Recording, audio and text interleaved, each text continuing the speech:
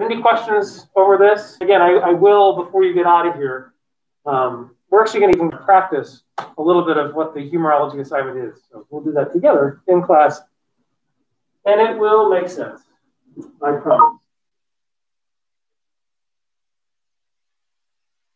Oh, let's see, what else? Oh yeah, so there's the assignment. I'll open that up a little bit. There's a Dropbox, and then here's your 3 examples. Kind of do this, well, I'll wait till we get to the assignment to talk about that. So let's get started. Kind of where we left off, which was not there. But this is where we left off. And I think I told you last week that I never have anything on PowerPoints where you just literally have to write everything down. Well, I lied. This is the only time. There's one PowerPoint slide in the entire class where I actually want you to write the entire thing down. So you all took a stab at defining humor, and everyone pretty much answers it a little bit differently. And maybe you realized as you were typing out your answer that, well, gosh, I guess this doesn't cover all the bases, because humor can be so many different things. A couple definitions included the word nonverbal. Well, lots of humor is verbal. Some people use the word verbal. Lots of humor is actually nonverbal. So humor is a lot of things. So there's a definition. It's a little bit wordy, but I'll walk you through it, and maybe you can even write down sort of like a Cliff Notes or paraphrase version. Humor is actually 2 different things. So it turns out it's impossible to really define humor just as like in one sentence or as even one concept. One thing humor is, it's a response to something. That's essentially what this first part says. And now you know the emotion attached to it. It's a mirthful response that usually happens around other people. I'm just putting this in different words so that I'm not regurgitating to it. But I like this. This is pretty, from the response end, this pretty much captures it pretty well. It's a mirthful response that usually happens around other people. That happens because you detect some kind of incongruity in your world. Could be verbal, nonverbal, accidental, physical. And it's expressed through smiling and laughter. Of course, we could tack on things like to various degrees and things like that, but this pretty much captures it. So the first thing humor is, it's a response. It's an emotional response that you have to something out there that usually happens around other people. That's basically all we're saying there. But humor isn't just a response. Humor is also something that you do as well, and that's what the second part is. So humor can be a response, but humor can also be anything. Anything that you do, any action, any words that you say. Of course, it could be something that you're reading, so a written word that elicits that response that we're talking about in number 1 in someone else. So it's something that you enjoy, and it's something that you do. And yeah, I'll hover here because I know now we're all writing things down. You promised we would do this. And I'll just add this too. There's 3 really big ways that human beings differ with regards to humor, and both of these, 1 and 2. And that's in how much or how easy it is for us to create humor,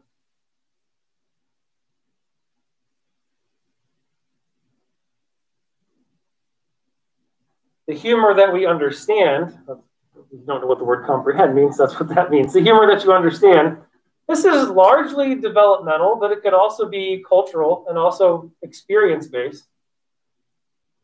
Then, of course, we all differ in the types of humor that we appreciate. Throughout the semester, half the things that I show you at the beginning of class will be like, what the hell was that?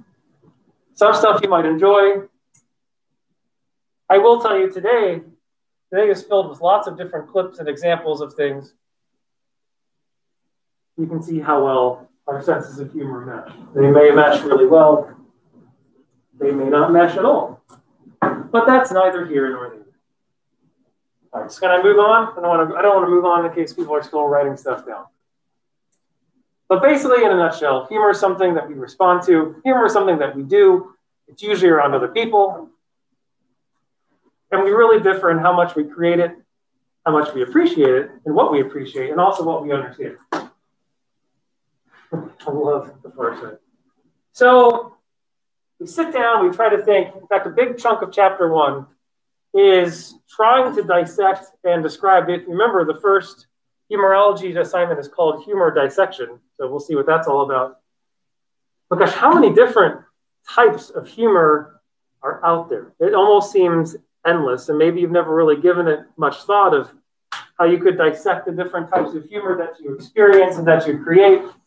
Well, it turns out there's about four really broad categories of humor that you are exposed to, or maybe you create it, I don't know. And underneath those 4 broad categories, there's all sorts of different humor types. And that's what I gave you a list of 13 different types. I don't think this list is done. In fact, these are actually 2 more than what's listed in your textbook. But, at least according to the research, these are the 13 types of humor that a human being is most likely to experience.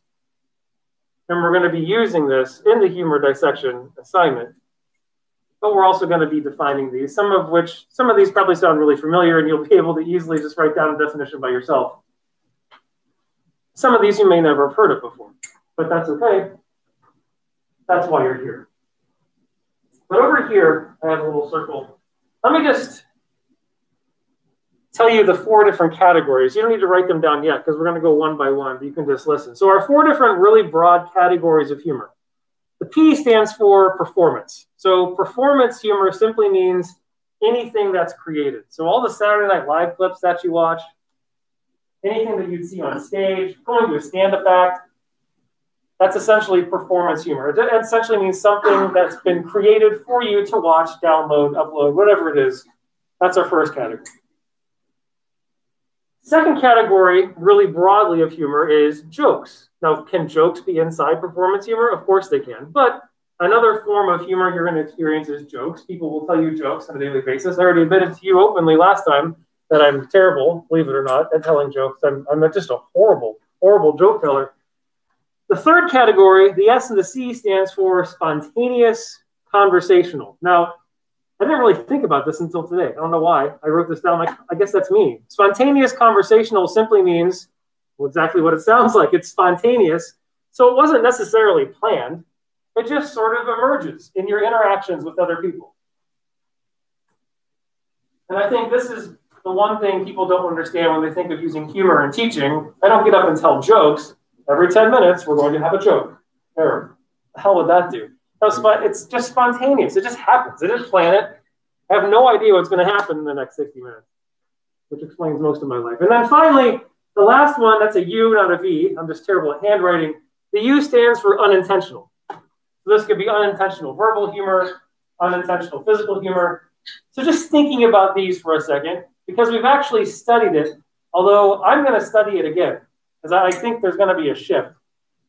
Out of these 4, they've studied these different broad categories, and this was back in 1999, actually, when, we'll put it this way, in the world of humor, there's lots of studies that have been done, but not a lot of studies that have since been replicated. Does that make sense? So lots of people have studied things for the first time, but not a lot of people have replicated it. Which of these 4 categories do you think? Just think about your average daily experience.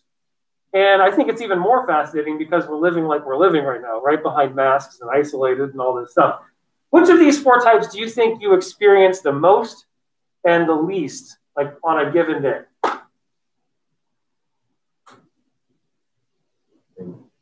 Spontaneous. Would be the most? Yeah. Okay. And which one would be the least? Performance. Performance, like watching stuff? Yeah. What were you going to say? It's a good guess. I don't actually know. In 2021, I don't think we know. Yeah. I feel like for performances, even though like you can like stream Saturday Night Live, like there's the aspect of money that people need like to be able to pay to like go see like comedians. So probably like spontaneous, like maybe that's the most for jokes. I know I tell a lot of bad jokes. So gotcha. I try to tell a lot of bad jokes. I try to tell good jokes. I'm that guy that screws it up. Like of 75% of the joke, I'm like, oh shit, wait, can we go back to the beginning because I forgot to tell you the one thing. Like, and then it's all just stupid. So just yourself. One more guess. But you wear that Steelers jersey with pride. I sure do. That's okay. Love my Steelers. I'd say probably spontaneous is number one for me. Yep. And my jokes are last because I watch a lot of stand-up comedy like Joe Rogan and Tom Segura and stuff, so I see a lot of performances. So jokes are my least. Okay.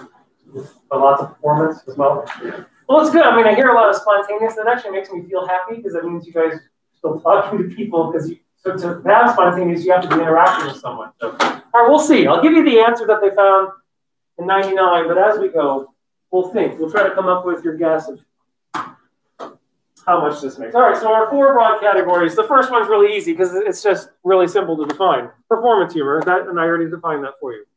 But now you can officially write it down. Again, it's anything that's prepared and delivered to you. Of course, it can contain jokes. It can contain other things as well.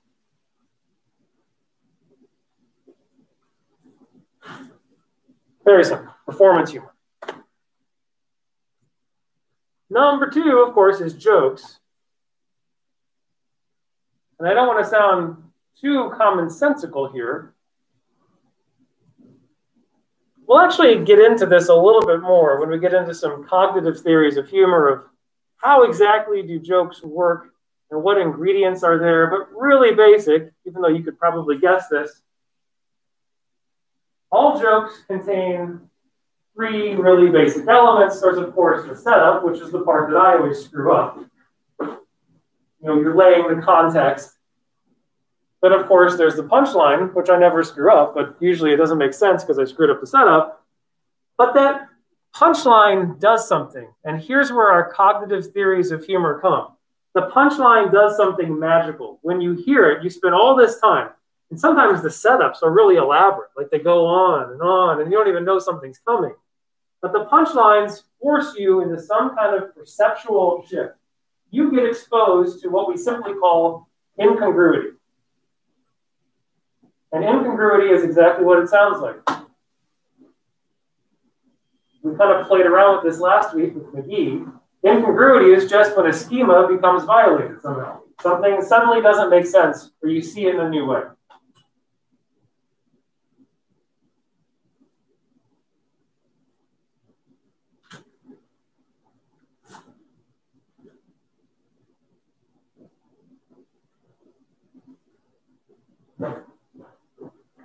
So every single joke on the planet, every single one of them, they all include that very basic element of incongruity. We'll play around with this a little bit in a second. Most jokes, not all jokes, but most jokes that are told contain one of 2 elements, either some type of aggressive innuendo, so some type of aggression against, and I don't mean like in a hostile, absolutely cruel way, but there's usually some type of aggressive element to it. Again, from really moderate hostility to, right?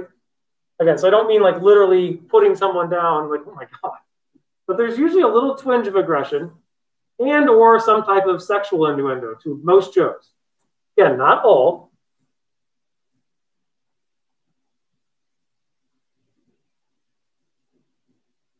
How many of you are a fan of, and now we're not going to get into all of them, but there's categories of jokes, right? Let's talk about riddles. Right? But of course, we have this whole thing called, how many of you enjoy dad jokes? Why do you like dad jokes so much? I don't know. You don't know? Because we've actually asked people, why do you like them so much? Okay, I'm not sure how much some of you might even be familiar with dad jokes, but let's watch a few, and maybe you'll catch on. So, I personally find them entertaining. All right, so here's Will Ferrell and Marky Mark telling some dad jokes. Hey, good to see you. All right, come on, turn that on. What are you doing? What's up, guys? Oh yeah. What do mermaids wash their fins with? So they have a contest going. So Will Ferrell just scored a point because he made it. Even though he didn't even tell them the punchline. Anybody? Think of your dad telling you this joke. Sea sponges. Sea sponges. It's a good. No. I don't know. I'm not guessing again. All right, let's let it.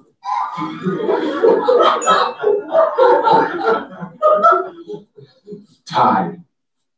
The first part was funnier. You should have never thrown the punchline. That was terrible. Did you know in King Arthur's time, one of the knights of the Round Table collected taxes? His name was Sir Charge. Yeah. Top that. What did the fried rice say to the shrimp? Fry your rice. What did the fried rice say to the shrimp? Nobody? Really? All right. Don't walk away from me. Is that what it said? Yeah. It's pretty good. Yeah. Did you hear Steve Harvey went into a fight? That's not real, is it? Yeah. It was a family feud. Did you hear about the superhero with a lisp that always worked out? He's Thor. Bad ending again. Hey, what are you talking? How can you? What kind of car does an egg drive? A Volkswagen. All right.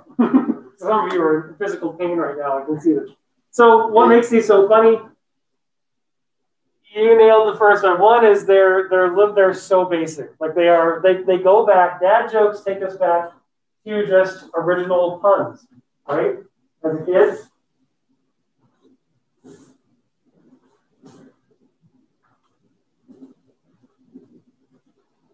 Knock knock. Like no one says who's that. I hate you guys. Like, here's Thank you though. You probably just stared at me something. I've never heard this before. Lettuce. I don't want to. Let us take our seats. My 9-year-old, well, she's now 9. Well, this joke will become part of our class in a few weeks, but I'm just planting a seed. When she was 6 years, this is just a stupid pun, right? You don't even barely laugh. Let us take our seats. But when she was 6, she would laugh for days. She would tell this joke over and over and over again. But it's kind of like it's kind of like a dad joke, not told by a dad, but told by a 6-year-old. It's the same thing. So one reason dad jokes are so funny is they're so simplistic, right? They are. But the other element of dad jokes, now not all of them, but another reason dad jokes are typically so funny is they're also very innocent. You had a physical response to that. There's actually a word that I let you, now that you have this list, I'm going to touch your stuff. Number 11, tendential. So now we'll cheat. We're going to skip ahead a little bit, but you don't need to write it on your humor types yet. But anything with a sexual, like overtly sexual or aggressive theme is what we call tendential humor. It's actually a Freudian term, which we'll get to later on today. But usually dad jokes are void of that, which makes them, they can be told, so they're simple and they're family friendly, put it that way. They're typically void of the sexual aggressive themes that a lot of jokes have. So dad jokes can be enjoyed by your grandma, the pastor at church. In fact, pastors at church, they're like notorious for telling dad jokes. Because, right, they've been scrubbed clean, put it that way. But they're still funny, depending on if you find them funny or not. All right, so just out of sheer curiosity, since where am I at? There we go. I got lots of stuff up. I apologize. So if we just take a guess, in the 1999 study that was done only once, what percentage of humor, well, let me tell you how they did it, by the way. They asked a group of you, we always use college undergrads, right? You guys are like slaves to the world of psychological research. What they did was they asked you to carry around a diary for 3 days. And any time that you encountered humor, or at least you thought you did, you would just jot it down really quick. You just make a note of it. Then you'd have this daily recollection of over a 3-day span of the different types of humor that you experienced. It doesn't matter if you found it funny or not. It's just, hey, I was exposed to this. What percentage do you think performance was? Just, we don't all need to agree, by the way, but just ballpark it. Just shout something out. I heard 20. Okay, so I heard 30, 18, and 25, so I'm just going to put down 20. Sound good?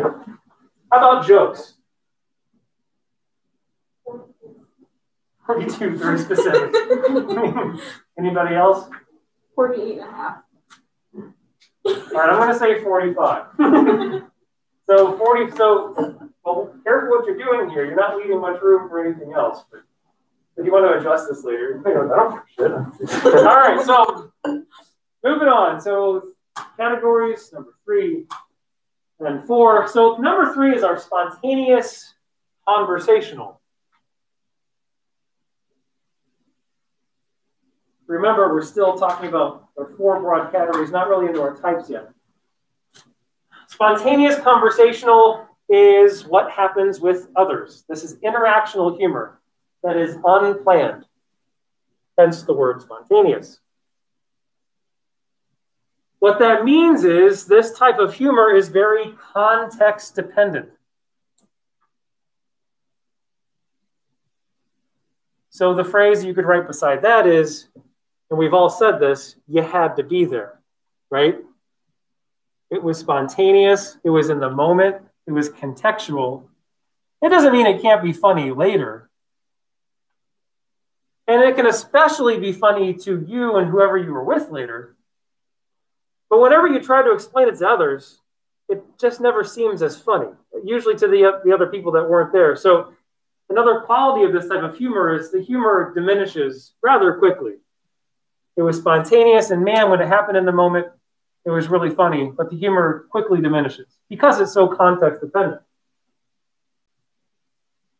And we've studied people's, wouldn't this be fun? This is why studying humor is so much fun. It can be anyway. The 3 main types of spontaneous humor that people encounter with their friends, with their peers, professors, whoever it is. The first is anecdotal. That's what the A and the N, the E, and the C stands for. I just didn't feel like writing anecdotal. Fingers just stop. So what does this mean? What is anecdotal humor? Story. Yeah, storytelling of some kind.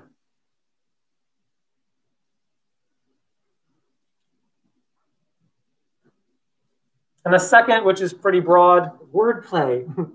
What do you want to do today? Let's do wordplay. That actually was wordplay. So exaggerations, whatever it is. Just goofing around. With words, phrases, songs. My daughters do this all day long. And then the third, of course, is irony.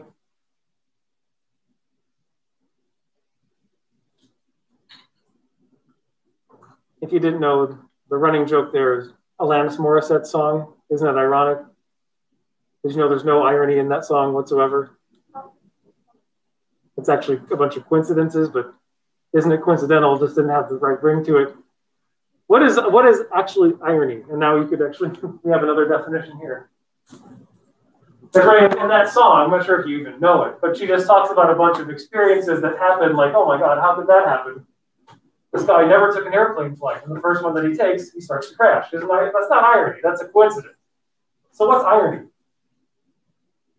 I was going to call on you because you lifted your arm. I told you I'm like an auctioneer. Like, you in the gray. Any idea? Isn't this fun? That's irony. Yeah. Okay. I was going to say, like, say one specific thing and kind of the opposite. Exactly. Isn't this fun? Of course it's not. No, No, thank you. No, exactly. That's exactly what it is. Saying one thing, but saying one thing literally, but contextually meaning something completely opposite. So it's freezing outside, and you're walking around like, oh my God, it's so hot. Of course, you don't mean it. You mean the opposite. That's irony. And there's different forms of irony too, but basically that's the type that people experience with their spontaneous conversational humor. What percentage do you think this makes? So we've only got, and this is your fault, not mine, we only got 35% left. What would you give to spontaneous conversational? I don't know why I'm shifting. That was unintentional.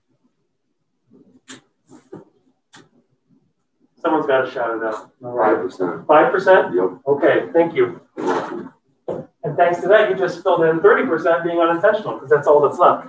So then we have our unintentional. This can actually take two basic forms. I do the first one all the time. So we had this classroom downstairs. I think I told you about it last week, Teenage 100. It looked like a stadium. It had stairs that went up the middle. For some reason, even though I know I run into things all the time, I run into desks that I know are there. I don't mean to do it.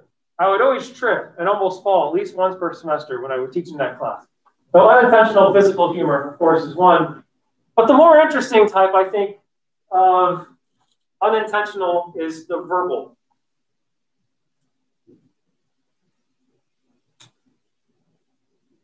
And the first, one of my favorite examples of this, is what we call ambiguous verbal humor. I'm going to show you this and then see if you can come up with a definition. So here's an example.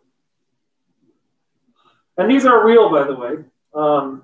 I know Jay Leno's not on TV anymore, but he kind of took this from Johnny Carson. I don't think Jimmy Fallon really does it. Conan O'Brien used to do it, only he used purposely fake headlines.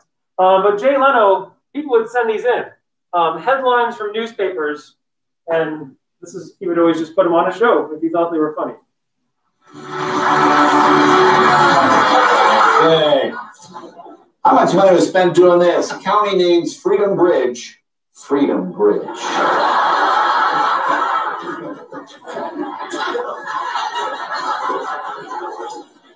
Mental illness group offers demonstration. I believe you. Helicopter, Valentine's Day special. Go for a helicopter ride, look, and soar over the beaches.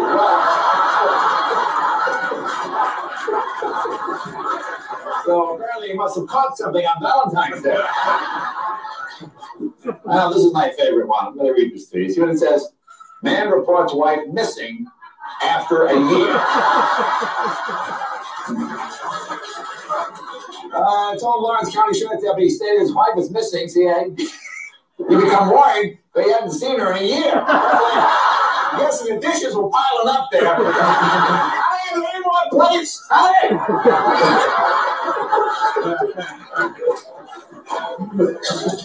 Accordion enthusiasts gathered for convention. It's twice as big as last year. That doesn't make you paranoid. Excessive worry is cause for concern.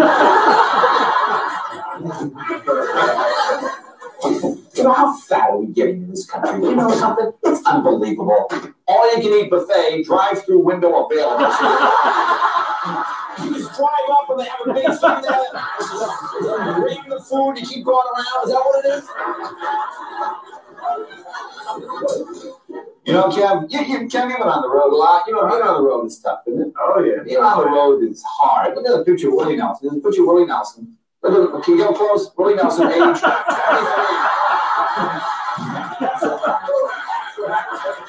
All right, so you get the idea.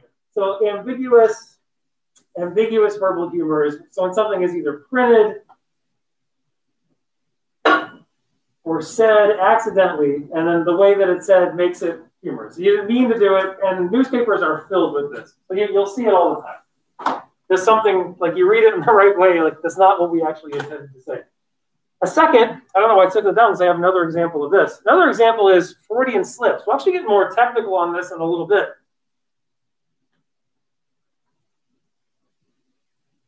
But one of my favorite examples of Freudian slips, I told you lots of clips today, so we'll get rid of the dad jokes. We'll get rid of this. Oh, it comes from a movie that was probably on TV 78 times in your house over the past month, but it's still worth watching. Can I show you something?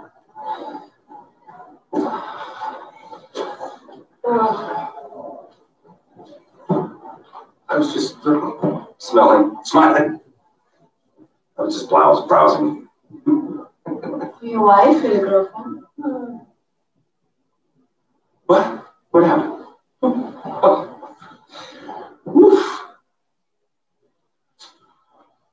I guess wouldn't be any. Oh. Wouldn't be the Christmas shopping season. The stores are running less hotter than they are. Whew, it is warm in here. You have your coat on. Yes. Oh, do I? How did that happen? Because it's cold out? Yes. Yes. It is. It's a bit nipply out. I mean nippy out. What did I say? Nipple. There is a nip in the air, though. Can I do something out for you? I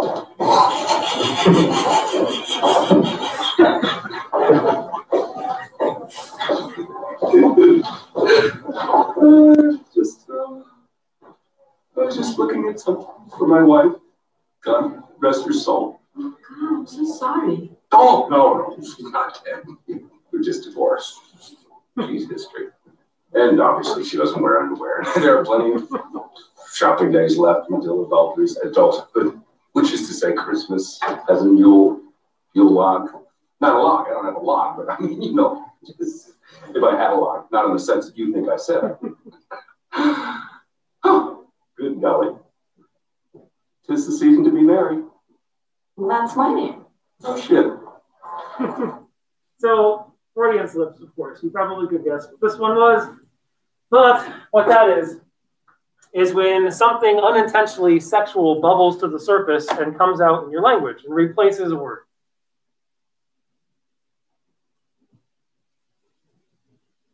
We'll give you a more technical Freudian explanation maybe in about a half hour or so. That's where we're headed next. But Freudian slip. And then two, that maybe here's learning something new. Maybe two that you've never heard of before. A malapropism. Any idea what this is? We had a president about 10, 12 years ago that was really famous for this. And God bless his soul, he actually made fun of himself for it. Yeah. Is it like a bad proposition? It's not, but that's a good guess because malapropism, you're thinking, not what it is. Yeah. Like mixing two things together, like two sayings. It could be that. You're close. It's simply when you fumble over your words and you typically make up a new word that doesn't exist.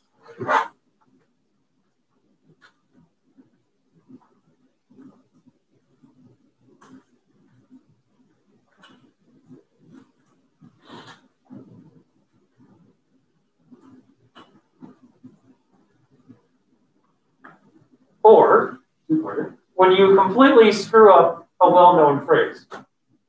One of the ones that, so George Bush, the younger one, who you probably know is the old one, but he's not because his dad was also president. But the younger George Bush, who was president, he did this all the time. He would just slip over his words. Again, it's not a Freudian slip because there's nothing sexual there. He would just mispronounce things, missay things all the time. And then he would, and in moments when he would be trying to sound profound, he would just completely screw up what he was trying to say. One of his most famous ones was when he tried to recreate the fool me once, like never again, fool me twice. And I can't remember how he screwed it up, but it was just like you're watching the TV, like, what? And it just, but again, if you didn't know, he actually has a great sense of humor, and he did a speech maybe about 3 or 4 years ago. He went to the press convention speech that we no longer have anymore. Someone got rid of it. But he got up on the stage, and he actually has a book. Someone actually wrote a book of all the things that he screwed up, and he read it to the audience, and it was hysterical. But so malapropism, you unintentionally just screw up your speech. This is something I do all the time. And then finally, a spoonerism.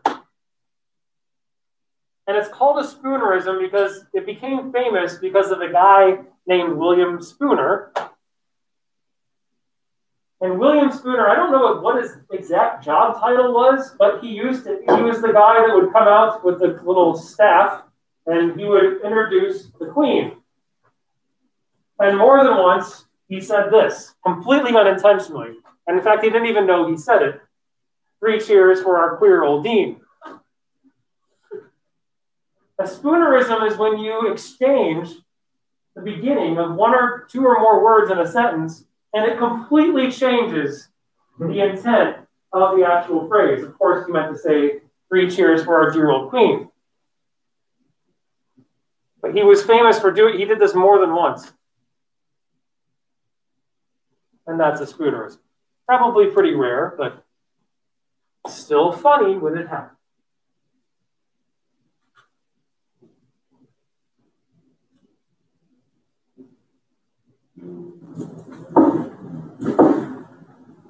So, the 1990 study, where Martin, he's actually the guy who wrote this book, he was teaching a class like this, and he was curious about, well, what types of humor do people experience on a daily basis? Most of you that actually took the time to guess were right. By far, the biggest chunk of the pie, at least according to the students carrying around their little 3-day journals, was spontaneous conversational. In fact, 70% of the humor they encountered was spontaneous conversation. I remember this is 1999. So most of you probably weren't even alive. Maybe some of you. But the world wasn't like drastically different. When you think of media, it was drastically different. No one's walking in 1999. I mean, you had cell phones, but you didn't do anything on your cell phone. Your cell phone was a phone. It wasn't also a computer. It was maybe a calculator. Right? There was no Netflix. There was no, like, all this stuff that exists media-wise just simply wasn't there. So that probably changes things a little bit, but still 70% was spontaneous conversational. Number 2 was performance. About 17% was performance humor. But this was mainly people watching things on TV, like Saturday Night Live and sitcoms. So you sat down on Thursday night to watch Seinfeld, there's your performance humor. 1 tally.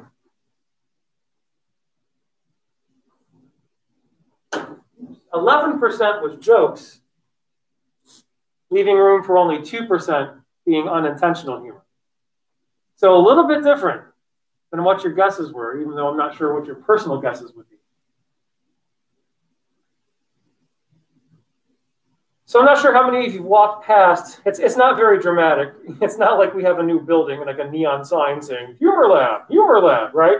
So the idea behind this was, if you've noticed, there's a little sign out there. It says the Humor Replication Project. And one of the main goals of the Humor Lab is to replicate some of these studies that, right, they've been done once, they've never been done again. They're still in heat. I mean, it's still in the textbook that this is what people experience. But this would be pretty easy to replicate. I mean, in terms of doing a study, you don't really need any money. You just need people with bodies and journals, right? So this would be pretty easy to replicate. So this is just on the top of my mind. So if you have any ideas, if you'd like to help out, I don't really know where the idea is at, because I had all these ideas before the pandemic happened, and then we all had to go home. So the goal actually was last year to make that a big part of this class. So we'll see. I know it keeps beeping, so just ignore it. So I don't know. What do you think would be different? I have a guess. Yeah. I think that we would have a lot more unintentional humor now. Because I think that actually, I don't know. I don't know why I said that. I'm not. It's okay. That's different. I take it. I retract myself. I think we'd have a lot more performance. In 17, I don't know. I could be wrong, but maybe especially, you know, it'd be interesting would be to do it now when we're still masked up and social distancing and all that, and then do it again when we're not doing all this and see if anything shifts. Because I think you'd see unfortunately, I think you'd see a drop in the spontaneous conversational, just because so many people aren't hanging. I know you're still hanging around others in certain contexts, but not as much as we used to. And performance, I mean, I don't know. I guess it varies by that'd be interesting. It varies by the person. A lot of people just watch stuff. Like how much you guys watch, right? A lot more stuff than your counterparts did in 1999 because you can. You're watching something on your phone. Yeah. I figured out why it's unintentional. In my head. I think that just our generation especially finds things that like really aren't even that funny to be hilarious. Like I know TikTok has a lot of stupid stuff on it. See, that would be performance. I guess so. Damn, all right, well, I retracted my statement again. Well, that's where my mom, when I'm thinking of performance, that's what I'm thinking of. Think of all the things that are out there that are funny, that didn't even exist. Yeah. So like, I don't know, when watch like epic fails. Yes. Does that count for unintentional? It depends. See, unintentional really by the book means you see someone fall, like on your own, out in the environment, and you laugh at it. So, but epic fail, isn't that like produced though? Like you watch it? Yes, I don't know. I don't know. I thought you said people like take a video of it. Yeah, I thought you were like epic fails, like you send a video to them, and then hope that they put it on there. And see, by the book, if it's a video, it's performance. Okay. I know. See, even if it was unintentional. Okay. See, now we've created a whole new category. Maybe this didn't even exist 20 years ago. Because how would you? I don't know how you classify that. See, we could argue and debate. No, I don't want to do that. But that's why I think things have changed. Like TikTok, that's produced. I mean, some of the stuff is on there. Yeah, it was unintentional, but then you gave it the music and I'm old. Are you on the TikTok? No. Anyway, why did I say that out loud? I don't know. All right, any questions? Just the 4 basic types before we get into our typology here. I have some examples to show you, and then we'll talk about the assignment. And all right, well, we'll get to Austin Powers in a second. All right, so if you have your typology, I printed one out so you can just all take your notes right there, right in front of you. And again, you're going to be using this for the dissection assignment. All right, so number 1, irony. We've already described this a little bit, but what is this again? Just so we're all on the same page. There we go. So something is spoken. I mean, it could be written too. The literal meaning is opposite of the intended meaning. That's irony. The literal meaning is the opposite of the intended meaning, and therein lies the humor. Now, these next 2 you might use interchangeably, but there's actually a difference between satire and sarcasm.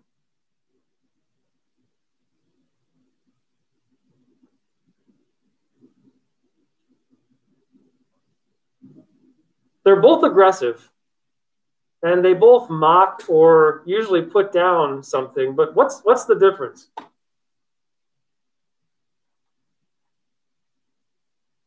I'm doing satire, does that come first? Yeah, I thought so. I'm doing satire, what do I, Just kind of making fun of something.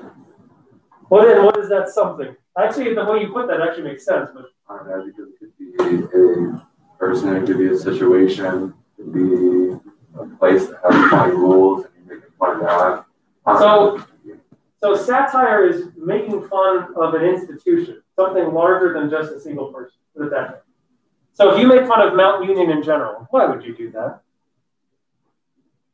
You're doing satire. If you make fun of a religion globally, you're doing satire. If you make fun of the Steelers, satire. Sorry. It's okay, we deserve it. Okay. And in typical Cleveland fashion, we were oh so close. Even though, I don't know, can't feel too bad. It was. Sarcasm, though, it's not the opposite. Sarcasm, excuse me, is just more narrow focus. Sarcasm is when you make fun of one single person.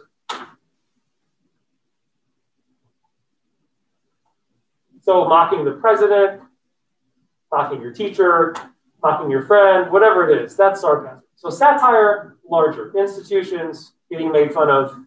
Sarcasm, just more singularly targeted towards someone.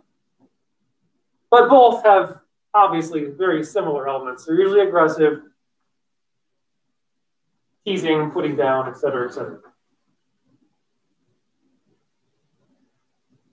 Now the next one is the first thing I'd like you to write down about it, because we're going to explore this a little more later on. This is very subjective. What's considered dark humor to one person might not be considered dark humor to someone else. And the definition of this, oddly enough, changes in a society. What's considered, what is this? Because it's more than just edgy. So edgy humor isn't dark humor. Want me to show you? So I'll show you an example. So Family Guy obviously has been around for a while. We watched a little clip of it last time. Some people liked it, some people didn't. But there's been a couple times, this was the first time, there's been a couple times when an episode of Family Guy has actually been deemed too dark to be aired on television. And come on, what doesn't get aired on Comedy Central? They'll show anything, right? So if it's deemed too, no, you just, in other words, well, I'll show you this and then we'll see if you can come up with a definition. Again, you may find this dark humor. You may not find this to be dark humor, but see if you can, all of this isn't dark humor. See if you can pull out what was considered the dark humor. In other words, there's a lot of different jokes or things getting made fun of. What's the one thing they made fun of where the producer says, nope, you just can't go there?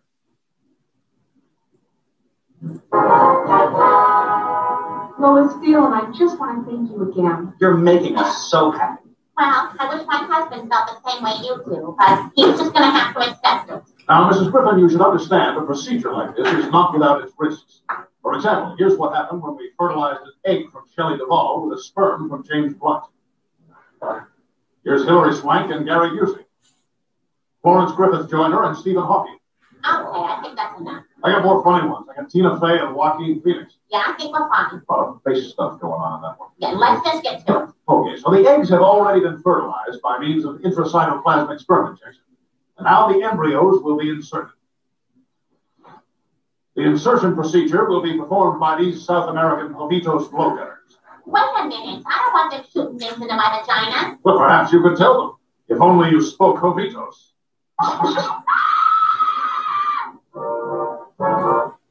So out of curiosity, have we hit the eject button yet?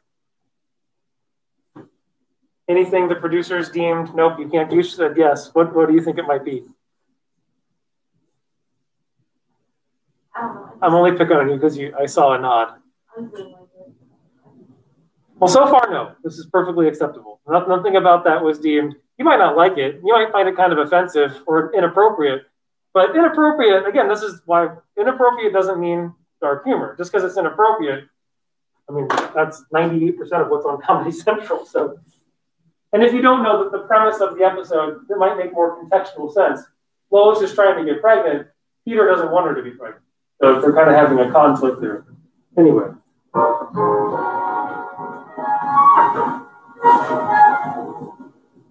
Can't believe she went ahead and did it after I specifically told her how I felt. Well, clearly she believed it was within her right. Lois just peed on something. Hey, Brian, you picking up on that? Yeah. Surprise, everybody. I'm pregnant. Damn it, this has gone too far. If I'm going to do something about it, it's got to be now. What do you mean? What are you going to do? I'm not going to do anything, Brian. But sometimes things happen. The house is a dangerous place for today's modern woman. Rickety staircases, faulty wiring, gay poltergeists. Boo! To that outfit!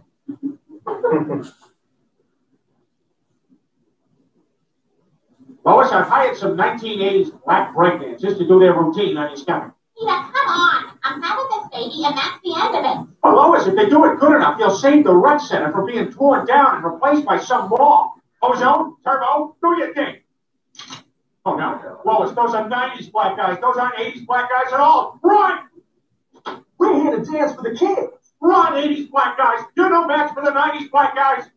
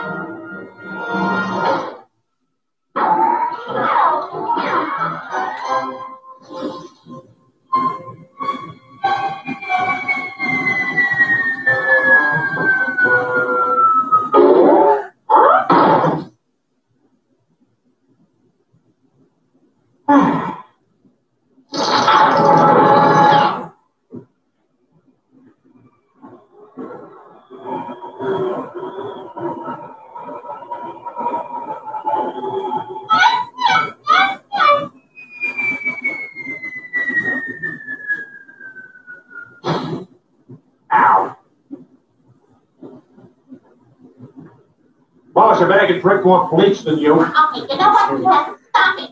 I know you're not happy about this, but I am pregnant and I am having this baby. So knock it off because I'm a parent. No, I don't want you pregnant. You'll be fat, cranky, and your boobs will get bigger and you'll stop having your period. Wait, how do I feel about this? No, I'm against it, I said. Tina, this is important. Naomi and Dale are placing their trust in us.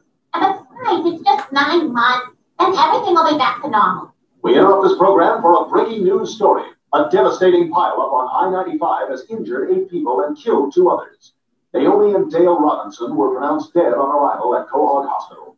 Oh, my God. In other news, a local man has won the lottery. Lucky Quahog resident Dale Robinson has hit the jackpot. Oh, boy.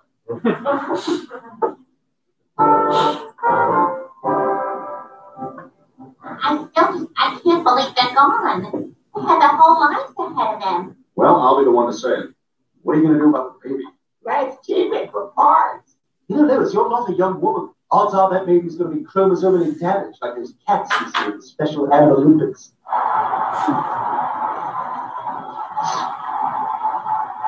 So, Whiskers, how does it feel to finally win your event after years of training? Yeah. Why don't you put the baby up for adoption? Well, what do we do until then? I mean, we can't afford 9 months of medical bills. Well, you could have an abortion. There you go, Lois. We afford it. Send it on up to Dale and Naomi. Well, they're probably waiting for it anyway. If they let their mittens here, you wouldn't keep them. You'd send them back. Abort the thing. No, I don't know, Peter. Well, there's no harm in visiting the Family Planning Center just to see what your options are. It's such a big decision. Of course it's a big decision. Life is full of big decisions. Like deciding whether or not to have Indian food. Lois, do I need to do anything tomorrow that doesn't involve me being bent over in excruciating pain 3 feet from the toilet? No. Time for some tikka masala. Doctor, I won't lie to you. I'm a little uncertain about this. That's perfectly natural, Mrs. Griffin, and you should ask as many questions as you can before you decide. How's it work, Doc? You strap it down and then go hacking at her like Sweeney Todd? No, good Lord, this is not 2005. We've come a long way since then. Okay, what? So you go stabbing in there with a laser and you try to zap it out like burning an ant with a magnifying glass? No, Mr. Griffin. Well, so what? You like hold her legs open and like send a pit bull in there? You know, one of them little rat hunting dogs? And then he comes back out with it in his mouth and he goes, and you know, you can't get it away from him. You know, it's his thing. No, Mr. Griffin, it's a very simple, safe procedure in which we very precisely and delicately remove the embryo. We do it all the time, and I promise it's virtually risk-free. Well, I have to say I feel a little better about it. I think this may be the right thing to do. Mrs. Griffin, we have a saying around here. Let's keep abortion safe, legal, and rare. Okay, well, why don't you get started? I'm going to go sit in the car and pretend like I'm driving. I'm going to be in a race.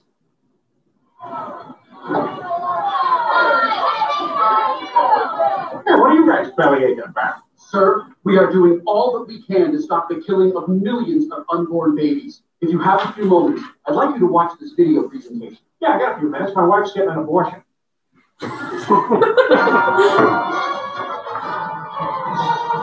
Hello, friend. I hear you're contemplating having an abortion. But before you do, remember, science has proven that within hours of conception, a human fetus has started a college fund and has already made your first Mother's Day card out of macaroni and glitter.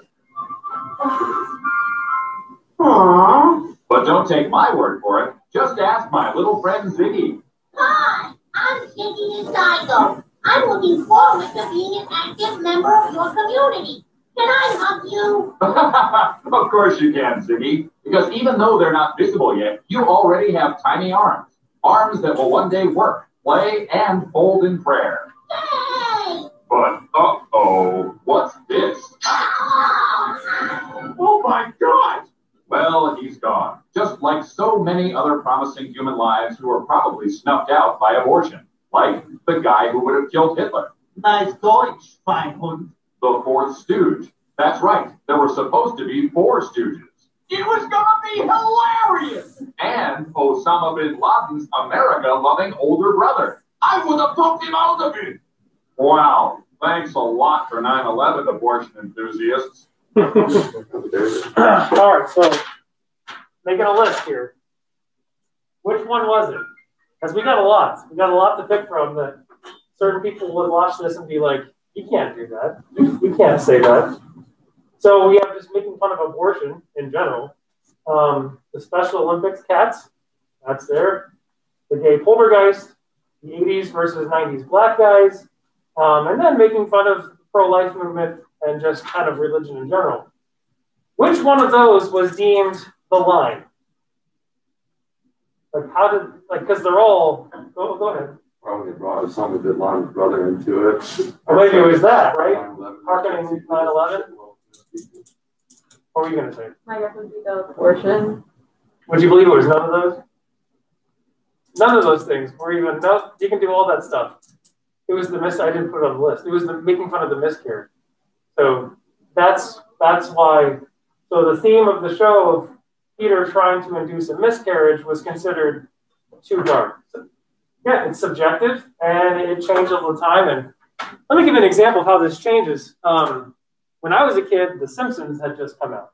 So the Simpsons, right? You probably don't, it's on like season 85 or something like that. Would you consider The Simpsons edgy? I don't think most people today would even know. But when it came out, it was considered really edgy. Luckily, I only lived a quarter mile from the school, so I could easily walk home. I had a T-shirt with Bart Simpson on it and his skateboard, and he was saying, "Don't have a cow, man." That's what it said. And I went to school, and they sent me home because I was wearing a Bart Simpson T-shirt. It was considered too taboo, and I wasn't allowed to just turn it inside out because you could still see the "Don't have a cow, man" and Bart Simpson.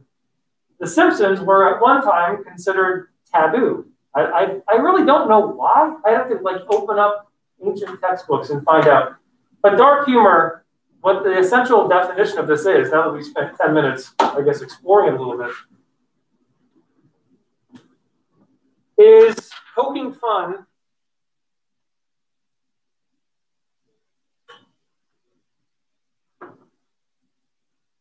of some kind of instance involving human suffering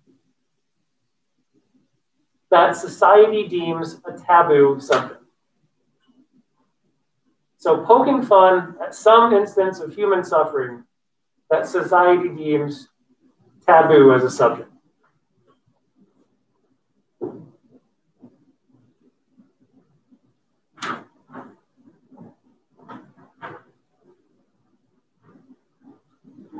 Does that mean if you laugh at dark humor that you're a bad person?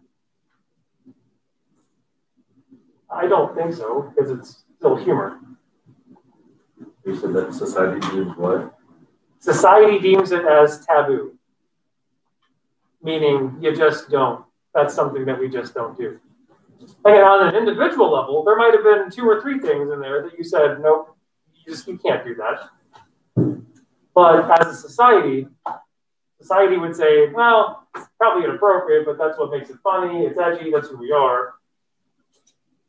But there are some lines you just didn't cross. And yeah, it's the miscarriage theme that you just don't go there.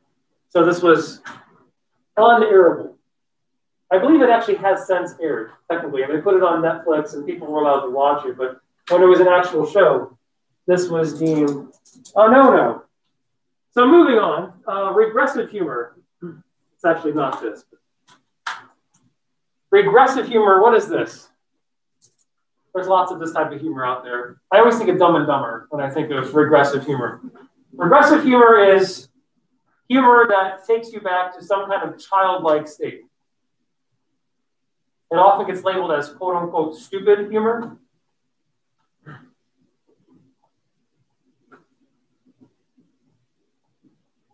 So it's often childlike and nonsensical.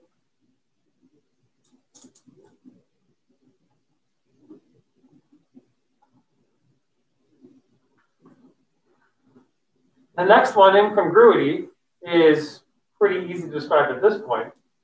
This is just when something or someone is presented purposely out of place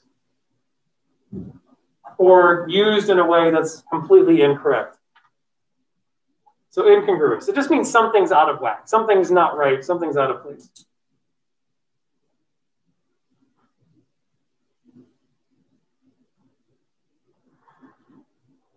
Puns. You probably know this, right? Puns, this is just a play on words.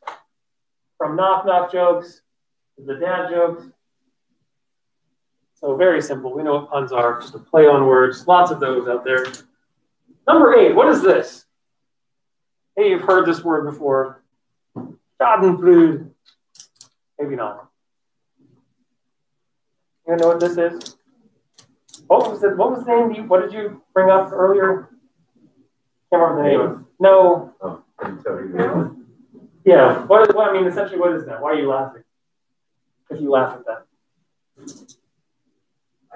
If someone fell, someone did something, right? That's what Schadenfreude is. Schadenfreude is laughing at someone else's expense. So someone else is getting hurt in some way. You just find it funny.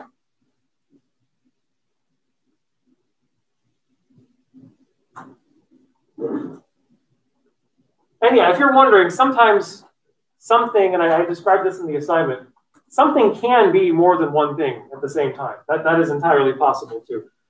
Physical comedy, by the way, often falls into Schadenfreude too. Physical comedy, this is pretty straightforward. It's the visual comedy. Someone's using their own body to make the audience laugh, to make you laugh. It can be intentional, it can be unintentional, but physical comedy. Someone's using their body, so purposely walking into a wall, whatever it is. And then just a quick example of double intent. A lot of this in Austin Powers. I also like to live dangerously. As you wish, sir. 20 beats your 5. I'm sorry, sir. Well, I won't lie to you. Cards are not my bag, baby. Allow myself to introduce myself. My name is Richie Cunningham. This is my wife, Oprah. My name is number 2. This is my Italian confidential secretary. Her name is Alana. Alana Pachana. Come again. Alana Vagina. Oh, I'm sorry, I'm just not getting it. It sounded like you said your name was a lot of, never mind. So double intent is when a word is used with a double meaning, often sexual in nature. This is also sometimes called double entrada, a double intent. So a word is used with a double meaning at the same time. With that double meaning, usually sexual or aggressive in nature, which brings us to the next one, which we've already defined. Tendential wit is any type of humor that relies on any sexual or aggressive themes to make someone, so to produce the humorous response.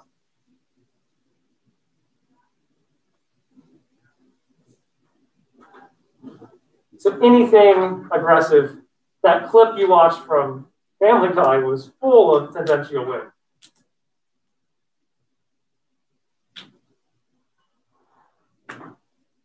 Self-deprecating, this is probably pretty easy. You're making fun of yourself. You are the butt of your own joke. And then finally, I think having been exposed and watched and experienced lots of different types of humor, number 13 maybe I think is, I had to pick one that I probably find the most enjoyable. It's this, humor seriously. And that's when something is presented completely out of place, but it's delivered in a purposely serious tone. It's a very, I guess the last thing to add here, it's a very specific type of incongruity. So incongruity just means something's out of place. Humor seriously is when that thing that's out of place, the actors that are in the thing that you're watching are treating it as if it's completely normal, completely deadpan. So if you've ever had someone deliver something completely stupid in a completely deadpan way, that's humor seriously.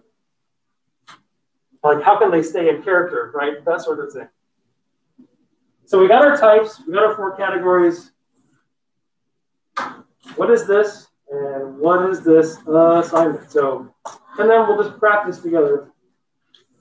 with a relatively famous clip that's setting the stage for something to come later on in the course. So, humor dissection. I'll let you read the quote on your own. The quote actually becomes part of the assignment. So, I've got your page numbers there. 21 and 22 has a partial list. They actually don't have all of these, but now you have the humor types right in front of you. So here are these steps involved. Number one, you're going to be submitting this to the Dropbox. There's no right or wrong way. It does not need a title page. I don't care how you format it, but you're going to be watching 3 different things, 3 different examples of humor pulled from different time periods and different shows, basically. And as you watch these, you're going to be essentially counting the times that you experience these different types of humor. What did they use inside this clip? Some might have 3 or 4, some might have 7 or 8. So every time you see one of these examples used in the clip, you make a mark somehow. Again, I don't care how you do this. The easiest way to do it actually might be to watch it first, get a feel for what it is, and then maybe jot down the ones that are used, because there's going to be some that aren't used at all, and then just count how many times. Make a little X, whatever it is. Again, if you're having, for some reason, having trouble doing that, I could easily format that to you, but some kind of Word document where you can essentially count the different types of humor, the different types that are in there. That's step 1, however you want to do that. Number 2, before you even do anything, so this is important, before you actually watch any of the clips, just somewhere on a Word document, wherever you like to save it, just write down a quick paragraph, just a quick reflection on what you think, looking at these different types. What do you think you find the most humorous? I just told you, I think number 13 for me is what I usually find the most funny, but that's just me.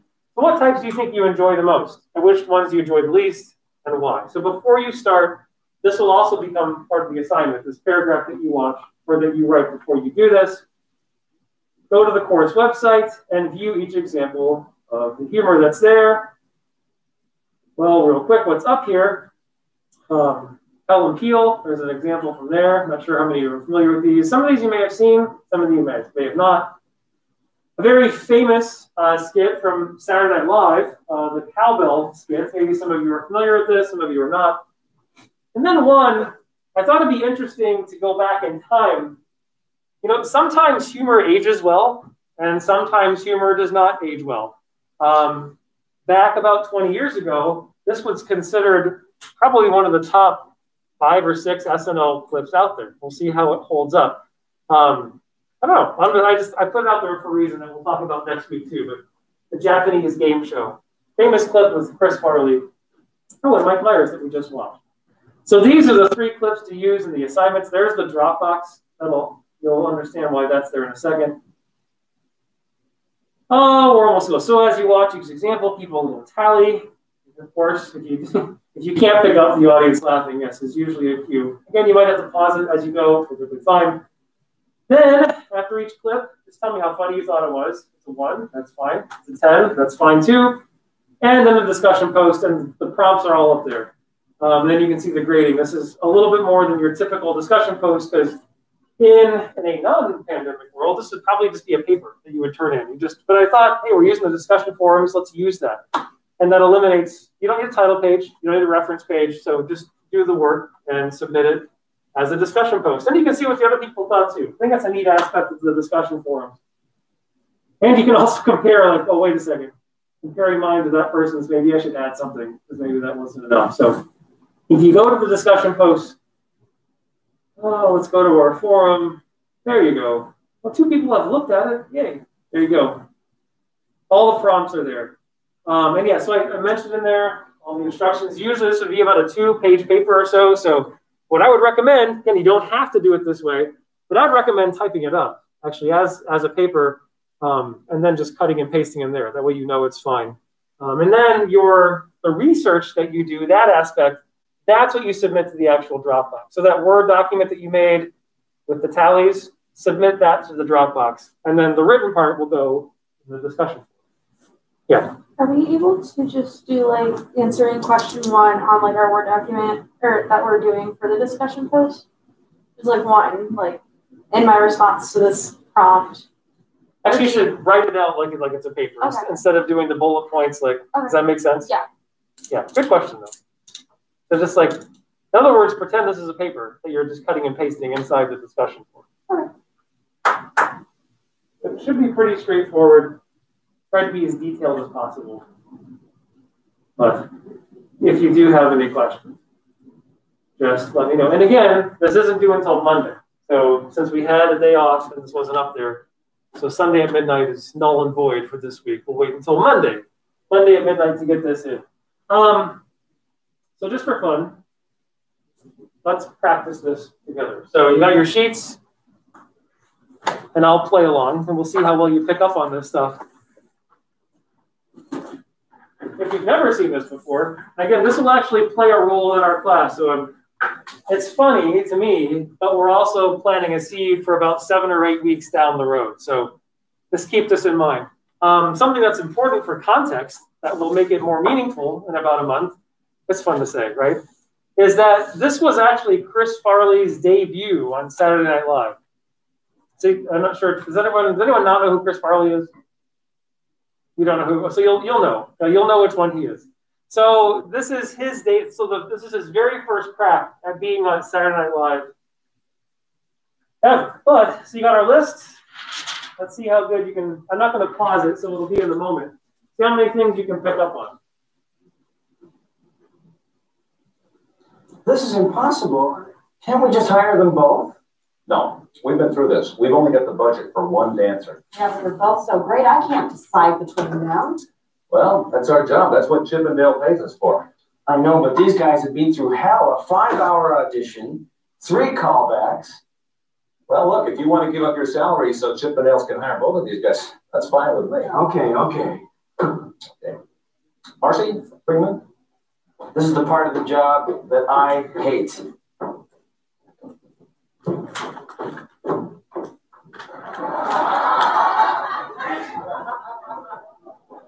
Adrian? Barney? Listen, before we start, I just want to say once again that either one of you would make a fine addition to the Chippendale family. I know you've been put through a long audition, and it's been hard. But I think that in itself is a testament to how good both of you are and just how difficult our choice is. I wish I could just flip a coin and be done with it, but we can't. We're Chippendales. Marcy, music?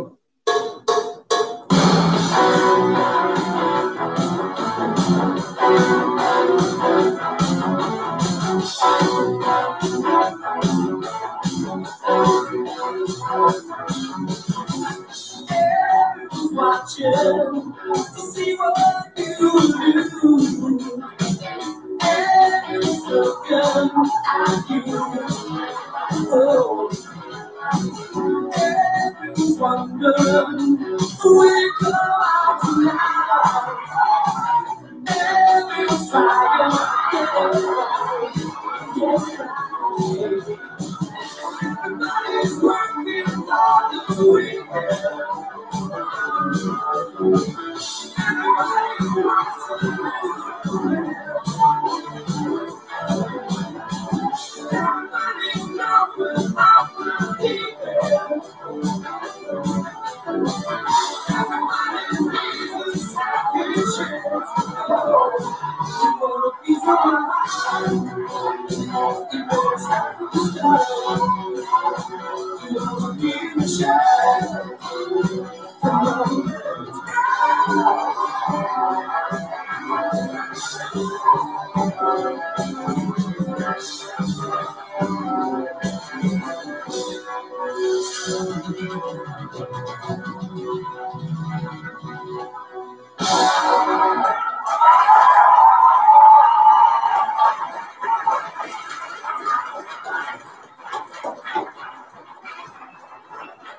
Thank you, Adrian.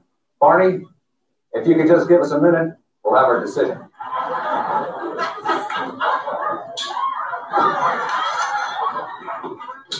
Oh, Adrian, you were great out there, man. I know it's gonna be you. Oh, what are you talking about, Barney? You got it, you know it. Whatever happens, you're the best. Buddies? Buddies. There is a party, guys.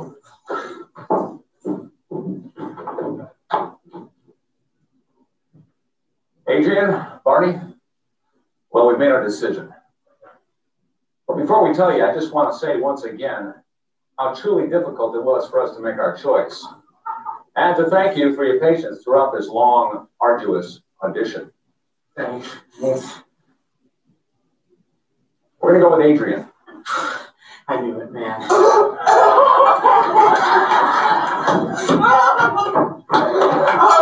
I'm sorry. I just never wanted you so much in my life. And now that I got it, I just can't deal with it. Well, that's okay, Adrian. We understand. Barney, we all agreed that your dancing was great. Your presentation was very sexy. I guess in the end, we all thought that Adrian's body was just much, much better than yours. Okay. You see, it's just that at Chippendales, our dancers have traditionally had that lean, muscular, healthy physique, like Adrian's. Whereas yours is, well, fat and flabby. Right.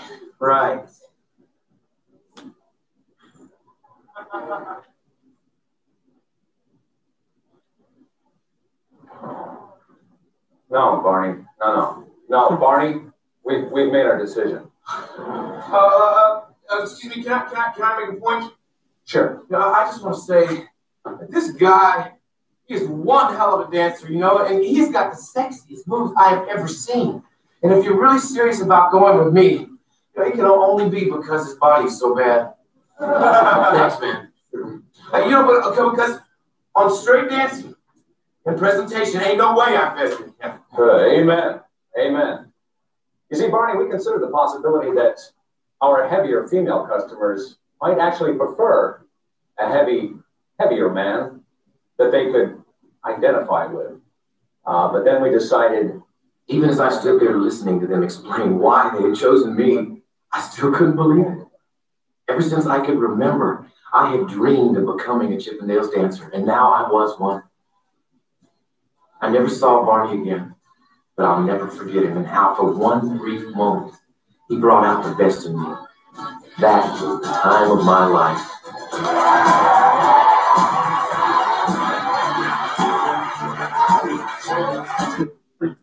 Of course, it's really strange to think that both of them are no longer here, which is a little strange.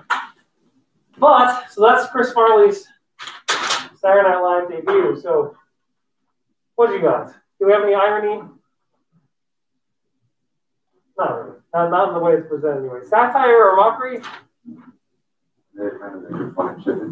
I mean, yeah, I put a question mark, but you could make the argument that they're making fun of Chippendales, the organization, right? So absolutely, so that could be there. Sarcasm. No. So here's why there wouldn't be. So they're playing characters in here. I mean, you could, if you said, aren't they making fun of Chris Farley? Well, not really. They're playing characters inside the skit. So if they made fun of someone outside the skit, in the skit, then it would be sarcasm against somebody. But contained in the skit, there wasn't any sarcasm. Black or dark humor? No, I mean, nowhere near that. Regressive humor? Anything? Again, and by the way, this is also an exercise in you realizing it sounds easy at the beginning, right? But hopefully you're quickly realizing that how subjective humor is. What one person sees, another person might not see. And that other person can make a completely logical justification as to why they think they saw something, right? This is one thing that makes studying humor so freaking difficult. It sounds fun and it sounds easy, but you quickly realize how subjective humor is. It makes it really difficult. You got to be really careful how you set up experiments and studies because you got to control for that somehow, and it keeps you up at night. You could technically probably make an argument. I didn't have it in there only because it's contained within the skit itself. Incongruity. Well, right? I mean, yeah. And so really just one check mark. I mean, what's incongruous is, well, having someone who's completely overweight being a Chippendales dancer. It's right there in front of you. Puns. No. Schadenfreude? Again, it depends on your explanation. I would technically say no, because we're not. You, as an audience member, might be laughing at Chris Farley's expense, but he's not getting hurt in the skit at all. So there's no one's falling down, no one's getting hurt. So I didn't have a good physical comedy. Yeah, absolutely. So this is well, I don't want to give too much away, but I guess the not so funny side to this is Chris Farley, believe it or not, did not intend to become the type of comedic actor that he was. He never intended to become the fat guy that everyone laughs at on Saturday Night Live. That was not his goal. But because of this skit, because of his debut, he became molded into that because people found it hilarious. And people walked away from this thinking, oh my gosh, he's the next physical comedy genius. This guy's great. And he loved it. He loved the reaction that he got from the audience, so he started to rely on that. But yeah, physical comedy, Double Intent, not so much. Conventional wit, I mean, somewhat. It's a Chippendale skit. You know, Patrick Swayze's being sexual, he's being sexual. So yeah, a glimmer of that. What about self-deprecating? I didn't have that, only because Chris Farley's not really making fun of himself at this. He's not. He's coming off. Humor seriously? Oh gosh, yes. In fact, I actually counted the instances. I got up to 9 separate instances of them saying something purposely deadpan, or then the Chippendales actors do. So the most obvious, and I use this as an example for myself. I've seen this so many times now, and maybe that I know the backstory, it makes it less funny to me because I know what Chris was going through inside his head. But I remember when this first debuted, watching with my friend Donnie late at night on Saturday in my family room. We were literally in tears, like one of those, like it was hurting so bad watching this. So yeah, this would have been like a 9 out of 10 when I first watched it.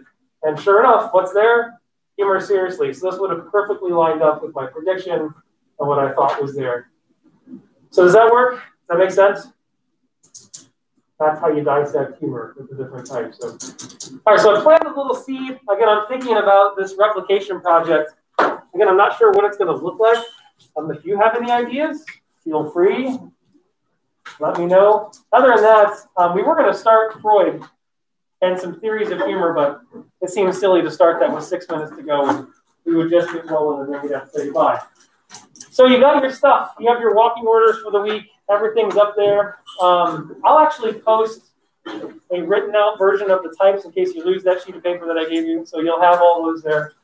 And if you have any questions over the assignment, just let me know. But I think it should walk you through it pretty easily. And what's on tap next week is chapter 2. We'll get into some different theoretical perspectives. But that's it. Ending the stream.